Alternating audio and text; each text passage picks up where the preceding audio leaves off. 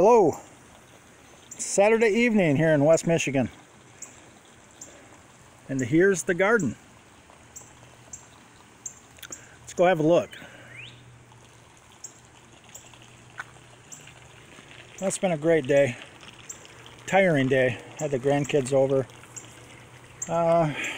entertained them all day, and been doing some weeding, picking, harvesting, and the garden's looking good. I'll tell you what though, I am tired. Poopers, where are you going? Come on and help me. Come on in. Anywho, it's been a great day. Let me see. Let's start with this bed. We've got the cucumbers. The cucumbers are finally starting to climb the trellis. Right there and the back there.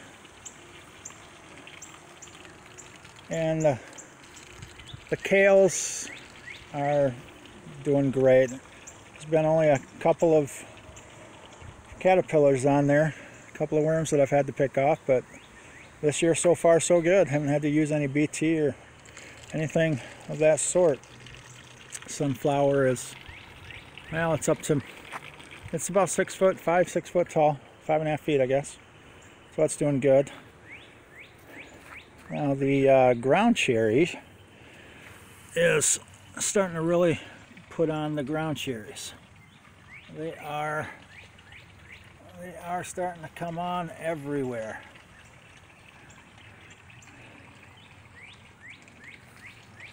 So I'm happy about that.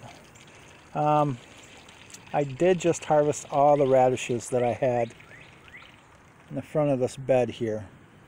So that is given a lot more room for the ground cherries. And that should be a good thing. All right, over here we've got the zucchini. They're doing good. Haven't seen any squash bugs on these whatsoever. We do have some zucchini coming.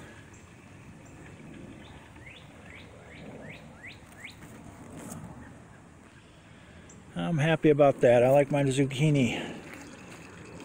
Had my wife make me some zucchini bread. She's so good to me. Over here we've got the Beauregard sweet potatoes. They're starting to take off. They're climbing up the fence over here. They're climbing up the fence. They're climbing out of the raised bed. The straw bale one and the raised bed. We're doing a comparison this year. They look to be doing about the same. I think the straw bale one's doing a little better still. Over here, here's something new. This bed was strawberries, but I've had them in here for about 4 years. They're starting to petal out. They were starting to petal out. So I got the okay from my wife, and I know I've got to get the okay from the boss. And I ripped them out of there, and I planted a couple of pickling cucumbers, 4 of them in the middle there. I'll probably trellis those up when they get a little higher, and a zucchini on each side over there. So we'll see how that does. It's just a big difference. I've been looking at strawberries there for 4 years, and now I've got cucumbers and zucchini, but I'm liking it. All right, over here we've got the acorn squash. That's my wife's favorite. And then all the melons, honeydew, the cantaloupe. They're all climbing up this chain link fence. Sugar baby watermelons. And I do believe we have some fruit on. Yeah, there's a sugar baby right there. So it's liking this new bed, which I'm happy with. What do we got there? Oh, we got a predator. We got a predator. That's all right, he can stay. All right, over here we've got the okra. Okra's starting to get tall and looks like it's starting to produce some okra. This is the crimson, and then I've got some red okra down here.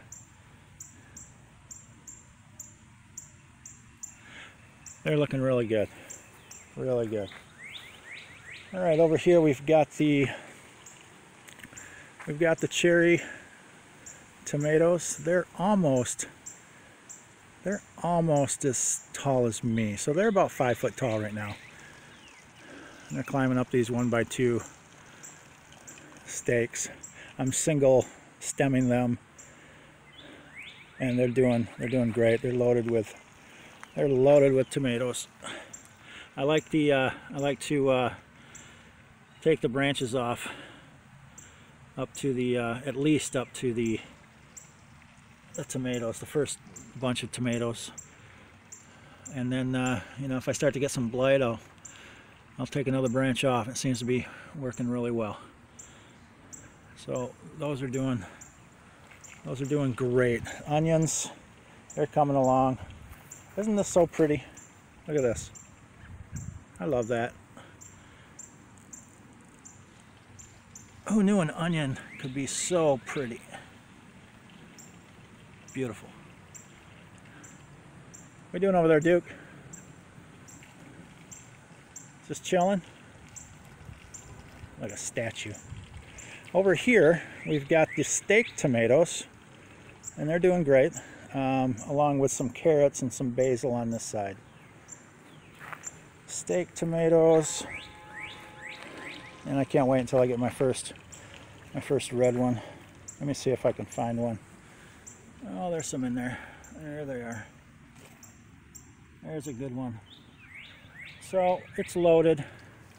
This cage it's my second year using the cattle panels on both sides. That's working well. But it's loaded. They're loaded with steak tomatoes.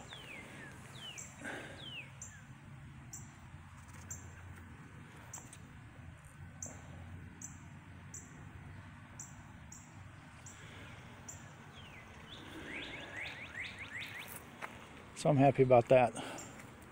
Can't wait for that first BLT. Another sunflower here. He's about 3.5 feet, I guess.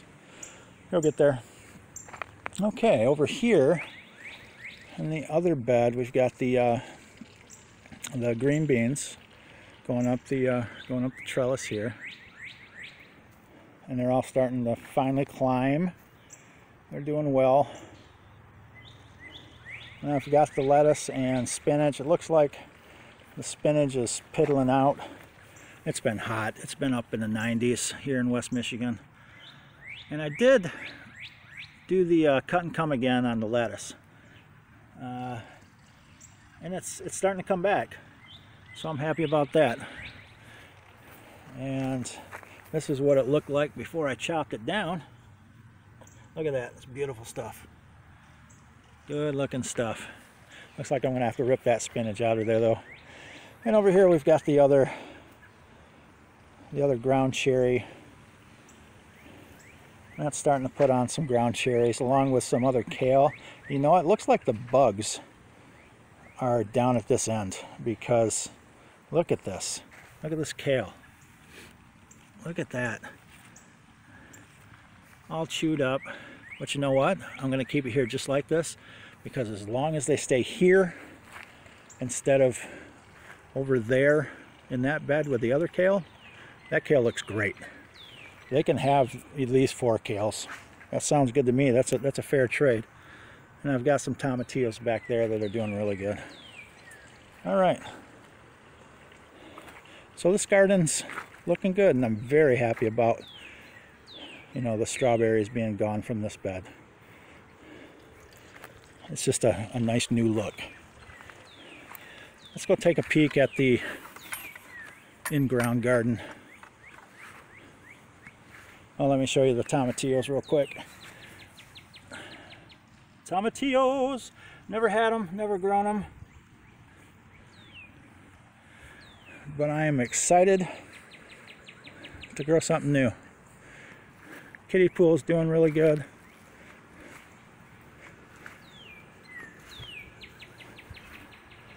There's the lazies again.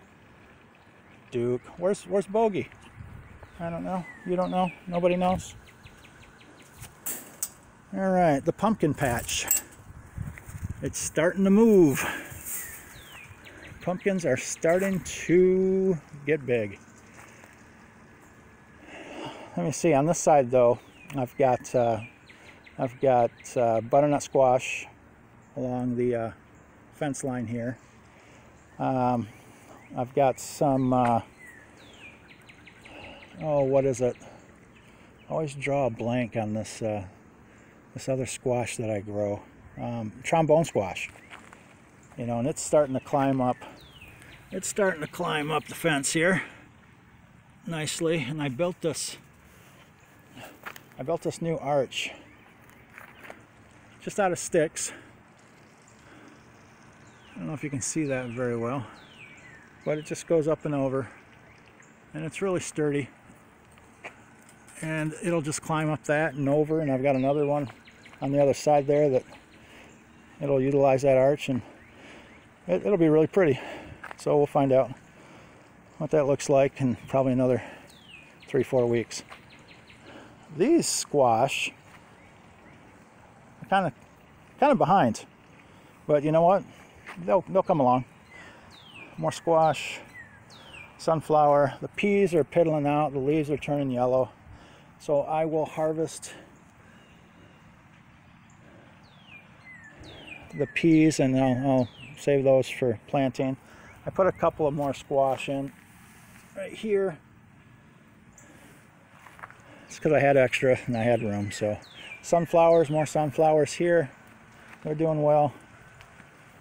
They're about waist high. And then down that line over there, we've got more squash. But the pumpkin patch, I'm happy about. Actually, I got squash, butternut back here. It's starting to take off both sides, and this is the big State Fair winter seed. So I'm happy about that. It's getting big. This guy right here was a volunteer. He's already over to the fence there. And I do believe I have a pumpkin on. Do I have a pumpkin? Yes, I do. You know, sometimes you just feel like singing. My grandkids left about an hour ago. They wore me out. And, you know, I hate to say this, but, you know, I love it when they're here. But, man, when I finally get that free time to make a video, you know, and I can think, it sure is. It just makes me want to sing a little bit. I love those guys, though. But all the pumpkins are doing well. This was another volunteer, and I think this one is a butternut squash. I think. I'm not sure, but we'll see. This is another State Fair winner right here. I planted late. Those two are Atlantic Giants. These ones are Connecticut Field, I think they're called. And you know what? I found some eggs, squash bug eggs, yesterday on a lot of these leaves. So here they come. Time to start looking for those. Potato plant. That was a volunteer, you know. We'll dig that up here in another, probably another 3-4 weeks, probably. But I'm very happy. Oh, these three down here are jack-o'-lanterns, and they're doing great. I'm gonna have to put some more fertilizer down, some compost. It's mid-July, so I planted them mid-June, so I guess it's about time. A couple of tomato plants over here, just because I had some room, and I had a couple extra tomato plants to find a spot for. But anyways, pumpkin patch is starting to look like a pumpkin patch. Pretty soon I probably won't even be able to walk in here. All right, let's go. Oh, and here's the other side. I'll show you that in a minute. Oh, we've got the peppers. Let's compare the peppers again, shall we? These things are huge. They're green, they're healthy. Is there a pepper? Yeah, there's a bell pepper right there. Peppers are coming on. I got some chili peppers in there. I've got some Jimmy Nordellos coming on in there. A couple other peppers in there. But look at how big those are. Look at how beautiful those are. And then you come over to the peppers that I planted with the tomatoes. Look at how puny they are compared to the other ones. Tell you what, I'll never plant peppers in with tomatoes ever again. But we'll let them go and we'll see if we get anything. Oh, look, there's a pepper right there. See him? Boom. So we're gonna get peppers, just not like the others. That other bed is just gonna so outperform them. And over here we have a crookneck squash, which is doing great. Starting to put on a bunch of squash. Happy about that. And then over here, got another. I think that's a trombone squash. It's gonna head down that way. So there's plenty of room there. And this little guy, another little squash. Well, we've got plenty of time to grow squash. So it's looking good. I'll tell you what, let's go look at the, I got one more bed. One more bed to show you. One more bed to show you. The peppers. Oh yeah, and the carrots. Carrots are doing good. Very good. The sunflower here is, it's up to about 6 feet. And here they are. Here they are. We're starting to get peppers. We got some bells coming there. We got some Jimmy Nordellos. Look at those. I've never grown these before, but I'm really excited. I think they're supposed to turn red. So if anybody has advice for me on the Jimmy Nordellos, hit me up in the comments, would you? I don't think I'm supposed to pick them until they turn red. Well, you know, if you got some chili peppers coming here. Oh, there's some good ones right there. So we're gonna have some chili peppers. Oh, and the cucamelons. The cucamelons. Now that I took the peas out, look at that guy. Look at down in there. Cucamelons growing right up the trellis. They were right, you know. And we got some more over here. Starting to grow up the trellis there. They said it takes a while for those cucamelons to get going, but once they do, look out. And I got some more climbing up there. Oh look, a volunteer tomato. I'm going to leave him in there. See what he does. All right. Couple more peppers over here. Man, I think my wife parked a little close to my veggies here. All right, what do we got here? I've got a couple of trombone squash here and some morning glories. And if you look, I've got this trellis that I just built, again with the sticks, just over the gate. And I've got, I think that's a butternut squash there with some morning glories. And they're trucking right up this, they're trucking right up there. Look at there, the morning glories. About eye high with me right now. And there's the trombone squash, I believe it is. So it's it's going to be up and over that trellis, you know, in no time. So I'm happy about that. Now we've got the peppers in the straw bales, and they're doing great. Second year straw bales.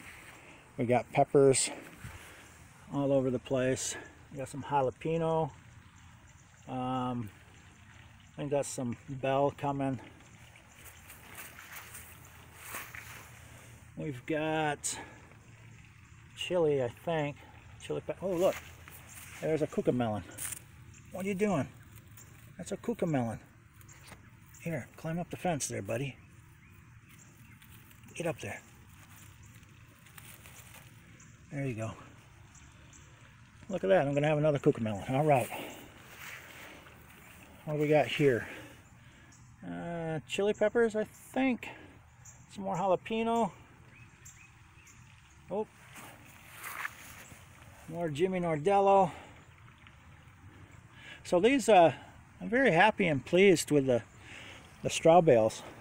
They did good last year in the straw bales, but they're doing really good this year in the second year straw bales. Got a bunch of peppers coming on there, and you know, the straw bales, I'll be getting some more probably in the fall. I'm really liking the straw bale gardening. And right here we've got another trombone. Oh yeah, I think I got a trombone squash in here. Oh yeah, there he is. Boom. Right there. Look at that guy. The thing about trombone squash is you can harvest them as a summer squash, or you can leave them on the vine and you know, pick them at the end of the season as winter squash and store them all winter long. Man, look at all the trombone squash on here. And there's more there. So I'm counting about 4 or 5 trombone squash. It's very, very prolific, very productive. And this plant right here is only about 4 foot long right now. And it already has, what, did I count 4? I think I counted 5 fruits on there already. So that's awesome. You know, I grew this for the first time last year, and it just never stopped producing. And I made so many summer meals with the squash. It was just fantastic. And over here I've got another squash that's gonna grow up. It's gonna grow up this trellis up and over, and it's just gonna be just beautiful.